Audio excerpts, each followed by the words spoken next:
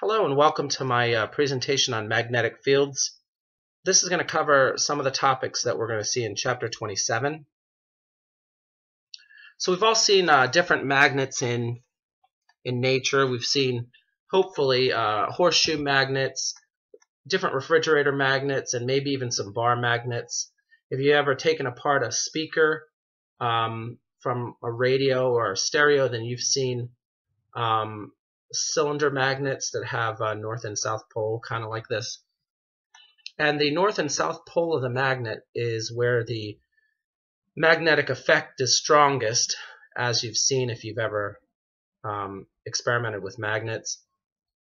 If you were to suspend a lightweight magnet from a string, the north pole of that magnet will always point toward Earth's north pole, and that's essentially a compass needle. So if you've tried that experiment, then you know what I'm talking about. So we can define a magnetic field for each of these magnets, or how does the magnet interact with its surroundings. And one way to do that is just to place the magnet in a tray of iron filings and then let those iron filings trace out a path, and that path would look something like the image on the top. And you can see these are field lines that kind of wrap around the magnet, and you can see that more iron filings will conglomerate at the ends, showing that the magnetic field is stronger at the ends. So the bottom picture defines a magnetic field as we're going to use it in class, which we need a convention. So from now on, the magnetic field will leave the north pole of the magnet and come back around to the south pole. So magnetic field lines go out of the north pole and into the south pole. Okay, and notice that the iron filings are attracted to both positive and negative. So even though magnets themselves, we know that two north poles or two south poles repel each other. So like poles repel, unlike poles attract. A non-magnetized or an unmagnetized iron filing will be attracted to each pole. And we know that the Earth has a magnetic field, so obviously the Earth must have a magnetic field to turn a compass needle and to have that effect on a compass needle. And we know that since the north pole of the compass needle points toward Earth's north, that must actually be south. Okay, so that is a little tricky, but the picture kind of shows it clearly. And notice that the Earth's north and south magnetic poles are not lined up with the actual geographic poles. They're actually at an angle, and that angle is called magnetic declination. Also, Earth's magnetic field does not run parallel to Earth's surface. It actually has a dip angle, which is the angle that it makes with, say, your room. These magnetic field lines come down at an angle, so they're not parallel. So we've got the magnetic declination and the dip angle. You'll see these when you do one of the labs for magnetism. So we know that bar magnets, or any magnet, will either repel or attract other magnets. So this figure shows north poles repelling, south poles repelling, and unlike poles attracting. So what is the difference between this attraction and electric charges? Well, there are numerous differences, but electric charges, positive and negative, can be isolated. We can have a single negatively charged object or a single positively charged object, and magnetic poles cannot be isolated like this. If you break a magnet, you're going to get two new magnets, each with a north and south pole, as shown. If you break those, you get two new magnets, and you can keep on breaking them, and then eventually you're still going to get two new magnets, both with a north and south pole. So we're seeing that the magnetic effect is a completely different idea and phenomenon than electric charge and electric field. So different scientists have done experiments with electricity and magnetism. Hans Christian Ørsted found that when you run a high current through a wire, compass needles will actually change direction near that wire. So we need to talk about what is a current first of all. So please, look through the book and read a formal definition of electric current. And I'm also going to talk about this in class tomorrow. But electric current is nothing more than moving charge. So charges are measured in coulombs. Speed is measured in meters per second. So we have per second as our rate. So coulombs per second gives you current. So how many coulombs are moving past a certain point every second would give you current. And that's measured in units called amperes. So we know what current is. Current is moving charge per unit time measured in amperes. And we use the variable capital I, or sometimes lowercase I, to denote current. So these compass needles, if there's current flowing through this wire or moving charges through this wire, the compass needles will change direction to take this circular shape. And there's a right-hand rule associated with this. We're going to be using a lot of right-hand rules in class. So this is our new greeting for the new millennium. If you were to place your fingers around the wire, the fingers of your right hand, with your thumb in the direction of the current, magnetic field lines would make circular paths in the direction of your fingers, as shown. So take time to study this and to imagine taking this wire and curving it into a circle like the image on the right. And then you can picture the magnetic field lines as kind of taking a donut shape around that. So this is a cutaway view, but these magnetic field lines extend outward and inward into and out of the page, kind of like that, in the shape of a donut or a toroid.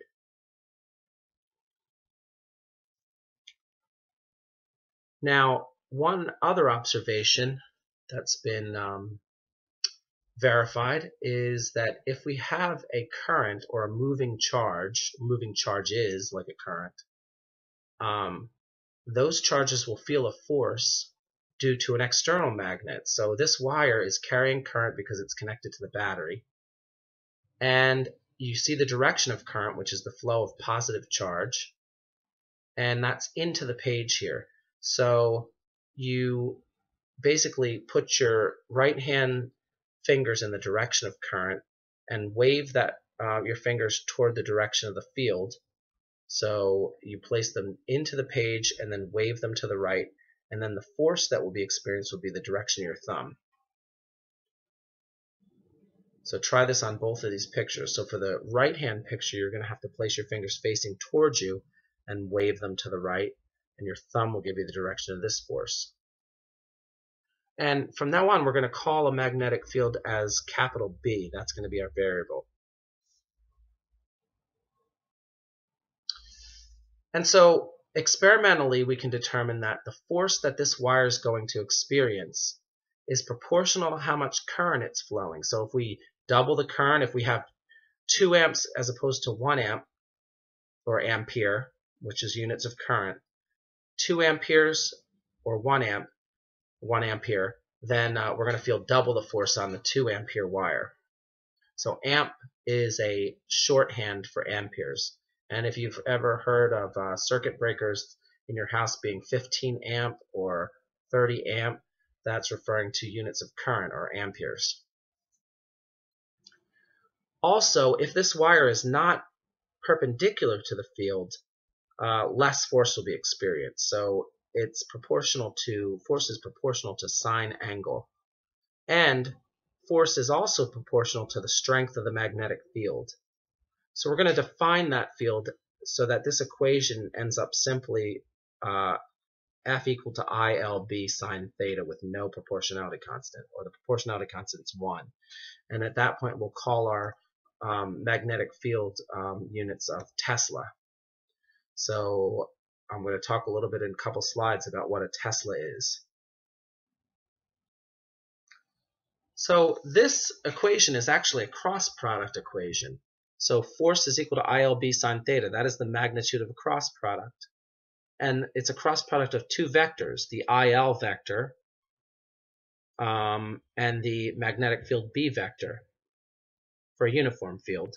If we had a varying field, then we have to break up the force or the current into smaller segments of wire, dl, and then I dl cross B gives us the small amount of force. So we've seen kind of this way of doing things throughout the semester, breaking complex shapes into smaller, manageable shapes that we can integrate. So that's what we're going to do here.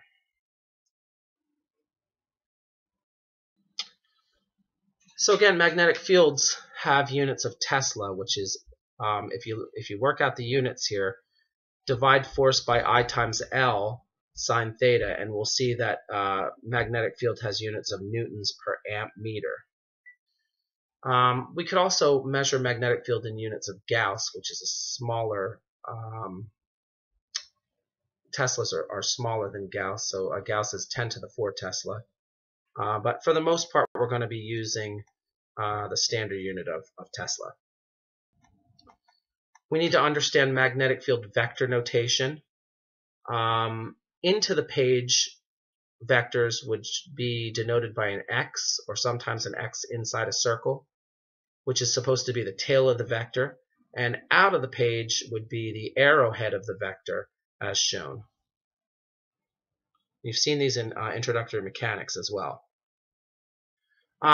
So now this slide is a little bit complicated, but I'm also going to cover this in class, and we're going to go over examples. So starting with the IL cross B equation that just defines force on a wire carrying current, we want to know, well, what would be the force on a single charge? Because all a current is many, many charges moving with some speed, or just a moving collection of charges. You can think about a moving packet of charges as being that IL.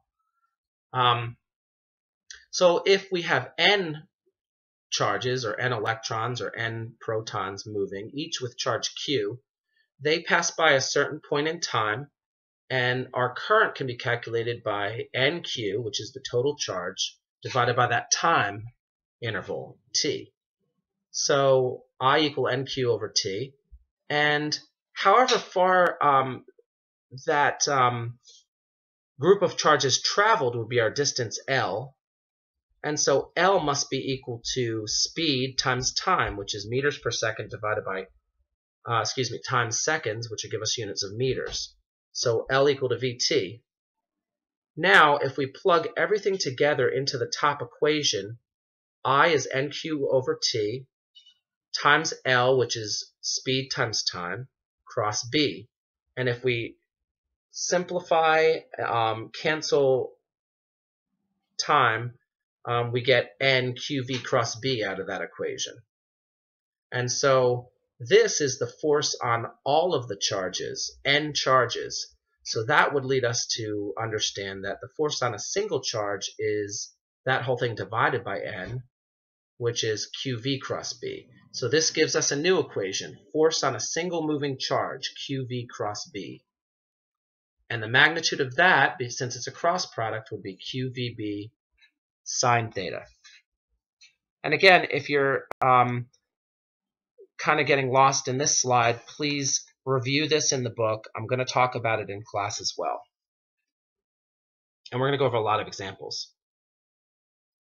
So here's the right-hand rule, and it shows QV cross B gives us a direction of force. So here we have a magnetic field on the bottom image going into the page, and speed is to the right. So QV, place your fingers in the direction of the velocity vector, wave them into the page, and you will see that the direction of force would be upward. But why am I showing the force downward here? So that's a good question. And the answer is because this is a negative charge, as shown. So for a negative charge, we're going to experience the opposite direction for our force, because recalling in the equation, Q is not absolute value, so the sign of the charge matters here. And what is the trajectory of this charge? Well, it turns out if the field is constant and the speed is constant, then when it comes into so when the charge enters into this magnetic field, whatever its speed is, this electron will continue in a circular path at a constant speed. So we're going to talk about this in class as well. So here is a couple devices that use this idea of electrons experiencing a force in an external field. So if we have a hot plasma material that we want to contain, something that could melt, say, a container, can be contained by exerting a force that'll keep the particles traveling in a helix pattern like this. And this is something that could be used to contain antimatter, for instance. So hence my Star Trek joke for those of you that are Star Trek fans. But I'm going to talk about more things like this in class, so hopefully you picked up good information in this presentation. Please feel free to email me with any questions, and don't forget to take the quiz.